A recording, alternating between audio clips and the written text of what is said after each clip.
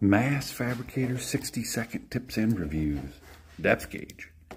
There's several different kind of indicators. This is a depth gauge indicator, and we use this to measure the depth of holes or counterbores, recesses, things like that. Basically, you want to zero it first. It's close. This is just an example.